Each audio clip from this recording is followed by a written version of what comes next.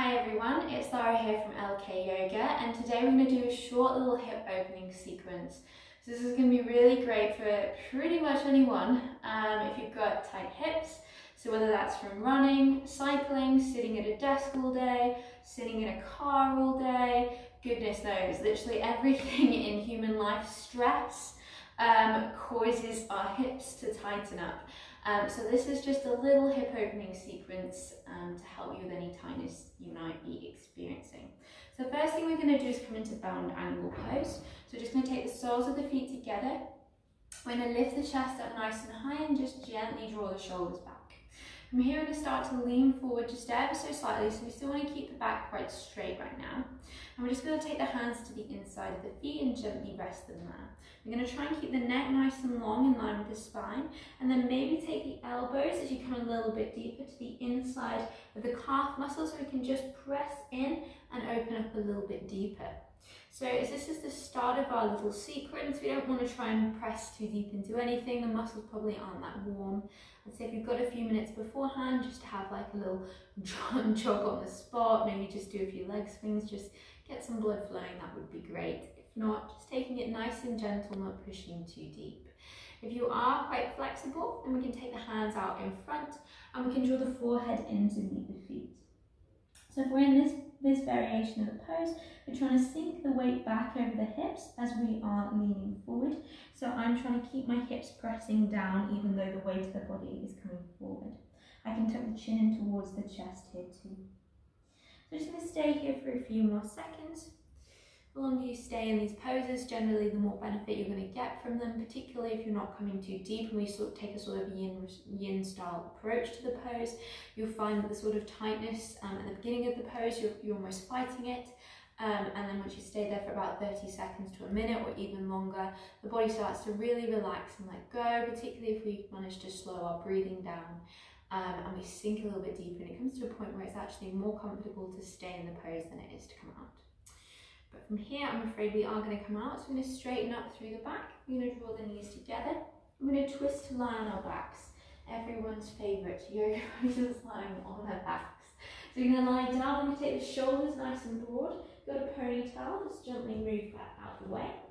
And from here, we're going to take the right leg to rest on top of the left leg. You might actually find that already this is enough, and that is perfectly fine. So what you can do though to intensify the pose is take the hands through to rest on the back of the hamstring. We're going to try and keep the shoulders nice and broad pressed into the mat and the neck nice and long still, even though we're lying down. We still want to try and avoid any hunching in the upper body.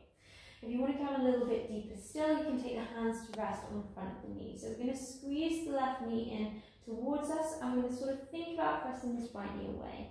You can take the hand to rest on the knee and gently push it out, but I only advise doing this if you're already warm. We just want to take these stretches nice and gently. If you've been out for a run or a cycle or some form of exercise and you're using this as a bit of a cool down stretch, then just be mindful that you've been working and damaging those tissues, and now is not the time to sort of go for hyper flexibility. We just want to give them a light, gentle stretch to aid recovery rather than overstretching and causing more damage and potentially straining. So something I sometimes do when I'm holding this pose is just give the feet a little bit of a circle, so we get a little bit of ankle motion going on, helping work our ankle mobility, which ever since humans developed shoes has probably not done it much good. So we're going to reverse the direction. One of my sort of favourite sort of physios that's released a load of great content is Kelly Starrett, and he does loads of stuff with ankle mobility and sort of promotes walking around in barefoot. So I highly recommend, if you can, walking around whenever you are able to in socks or barefoot, just to help the feet get all the natural motions they're meant to experience that are sort of prohibited by the shoe. I'm going to switch over side. If you want to very quickly, you can just take the arms underneath the front and the top leg, just so that it rests at the belly of the calf, rests into the elbow, lift the chest, and just maybe gently rock the leg left and right. You can even take the leg just to sit in the crease of the elbows and just give it a little bit of a rock. So just loosening up your hip flexor here. And then from here, if you want to come out, we're just going to draw the left knee back in and gently place it on the right leg. I'm going to come over to the other side, so this time I'm going to take the left leg on top. Just going to square up, make sure I am nice and comfortable. And then again, same options as before. So I'm going to take my hands first forward just to rest on the back of the hamstring. And then as I sort of sink into that stretch, I'm going to take my hands to rest on the back of the knee. And again, I'm just gently pressing the left knee away here.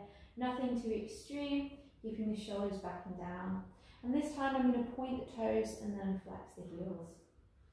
So just a slightly different movement through the feet here. And all the time whilst we're working on these stretches, as much as we can, just trying to breathe nice and deeply. So on the inhale, we're going to let the lungs fill and expand, so much so that you feel the rib cage lift. And then as we exhale, we're just going to let everything relax and sink into the mat. And maybe try and just get a little deeper into the stretch. But again, just being mindful. We're maybe not as warm as we should be, or we've done quite strenuous exercise, or we've been sitting down in a little movement all day. All these things mean we should just take it nice and easy. Great. And then as we did the other side, an option here for the last few seconds, just to take the arms through and underneath top leg, and just let the belly of the calf rest in on the creases of the elbows, or maybe taking the elbows to either side of the front leg, and just gently cradling and rocking the leg here. And keep the chest nice and lifted, the core slightly engaged if you're doing this. And then drawing the right leg back in to meet the left, and releasing the leg back down. From here, we're going to just tuck the legs underneath us, take the hands out in front of us, and just press up briefly to back downward facing dog. So we've not done much opening through the hamstring, so we're just going to have a quick pedal through the feet, not come too deep into this pose. I've got a video which I'll put in the description below to talk you through downward facing dog and crescent moon lunge, the next two poses, if you want to have a little bit more of an explore here. But for now, we're going to lift the left leg nice and high and step the left foot through to the top of the mat, drawing the right knee down. I always take the right knee ever so slightly further back, as I like to come quite deep into this pose. And from here, I'm going to take my hands to rest on the front knee, coming into a modified crescent moon lunge. So as with this pose, which you'll find in one of our other videos, we just want to make sure that our hips are facing forward, the shoulders are nice and open. With each exhale, I'm just trying to sink my weight sort of diagonally forward, so I'm sinking my hips down and forward. Still breathing nice and deeply. Just going to be here for a few breaths.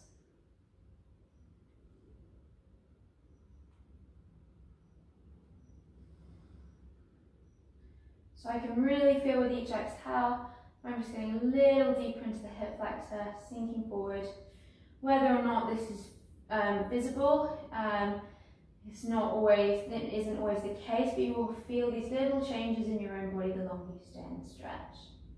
And from here, I'm going to take my hands to the inside of the left leg and walk the left foot out to the edge of the mat. I'm going to take a 45-degree angle with the left foot facing out and come into lizard pose. So for lizard, we can take the block underneath us if we'd like, and we can rest the hands on the block. If we find it a little bit difficult to have them on the floor, you can use any height of the block. So if you are keeping it high, just bring the block in a little bit closer. If that feels enough, then that's perfectly fine. Alternatively, you can try coming all the way down onto the elbows on the block, or perhaps taking the elbows straight towards the mat. Just be mindful again that we're not super warm. We don't necessarily need to come too deep for these stretches to get the benefit that we're looking for. So just finding whatever option suits you. You can also come, as I have, to the outside edge of the foot and just let the foot open up towards the side. Again, we've always got the option to just gently press open the hip here, but again, just keeping it nice and easy for now, nothing too deep or strenuous. Just a few more breaths here.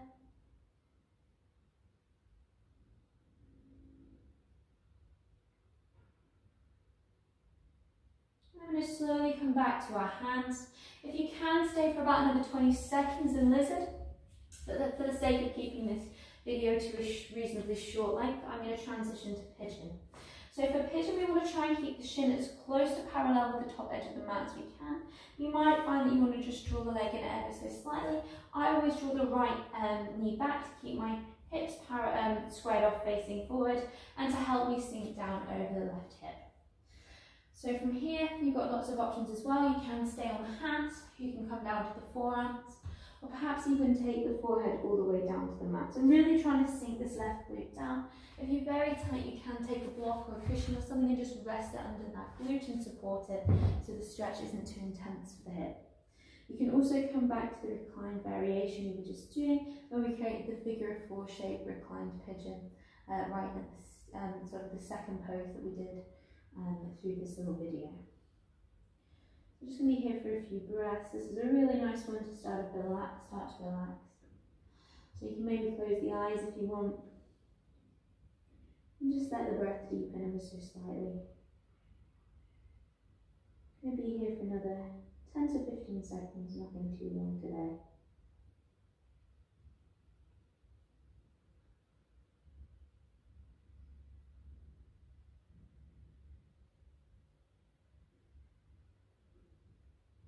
And then we're going to very slowly come back to our hands.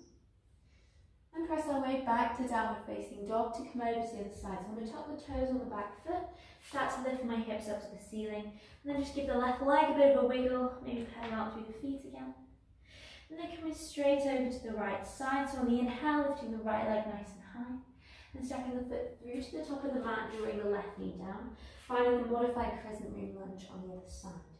So I'm going to take the hands to rest on top of the right leg. If you want, you can take the arms up overhead. We're just focusing on a little hip stretch right now, so this is more than fine if that suits you. Trying to keep the chest nice and lifted. The shoulders, just the bottom of the shoulders, squeeze ever so slightly together, engaging the lats, and keeping the chest nice and open, the shoulders drawn down the back. With each exhale, just seeing if we can get a little bit more of a sink into the left hip flexor.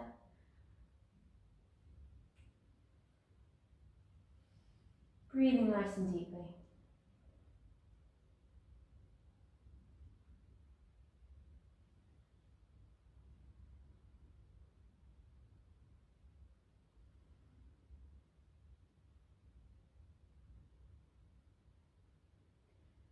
This is a really great sequence also to do after you've had a bath. Top tip, have a really warm bath and then do some light stretching, and the body just sort of melts and sinks into it.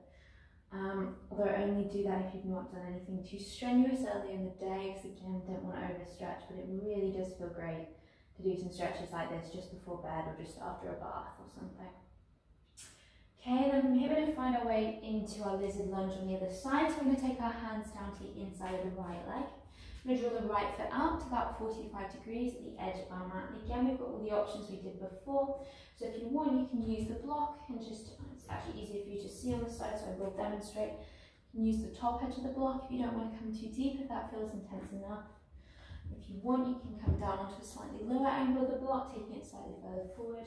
You can maybe come down to rest on the forearms on the block, or perhaps just letting the foot open so that we come with the inside edge, outside edge of the foot, seeing the inside edge of the foot lift up, coming down all the way onto our forearms. So whatever works for you. I'm not going to be here for too long today. Also, if you find that it's a little bit uncomfortable in the knee, I generally find that these mats give a very good cushioning and I don't have any problems. But sometimes if you're using a NBR or slightly thinner mat, like a travel mat or something, you might find this quite uncomfortable. In which case, just grab a pillow or something and place it under the back knee.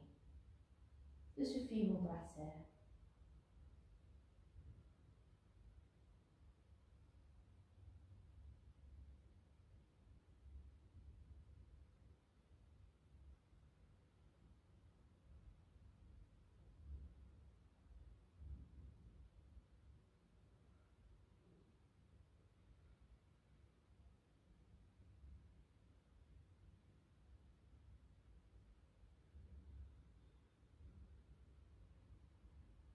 And slowly coming back towards the hands, we're going to find our way into pigeon pose on the other side.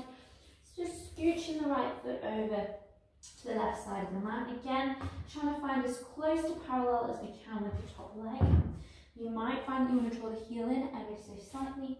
And then from here you come down onto the forearms if that feels comfortable for you. Sinking the right hip down. Remember, you can take block underneath. And then coming to rest the forehead either on the hands or all the way down to the mat if that works for you. So just finding an option here that feels comfortable for you, not too intense, and just letting yourself relax. Breathing nice and deeply. On the inhale, letting the body just lift ever so slightly. On the exhale, letting everything sink and relax down. Being aware of any tension you might be holding in the muscles of the face, around the shoulders, perhaps even in the feet. And just making sure you're letting go of that too. Just a few more breaths here now.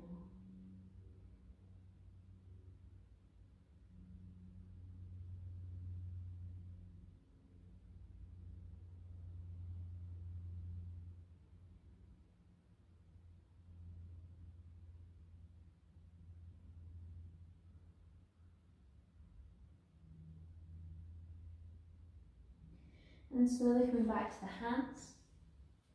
From here we're going to tuck the toes on the back foot and gently press our way back to downward facing dog. Just giving the right leg a little bit of a wiggle. Maybe pedaling out through the feet one more time. Pressing into the hands, lifting the hips nice and high. And then from here we're going to draw the feet underneath us and just come to a gentle cross-legged position. Taking the palms to face up, resting on the back of the knees. Thank you so much for watching. I hope you've enjoyed this little hip opening series. If you have any comments, please leave them to me below. Get in contact as per usual. Facebook, Instagram, fusion there. Email, website, you know it, or just message down below. So I hope you have a great rest of your day and see you soon. Namaste.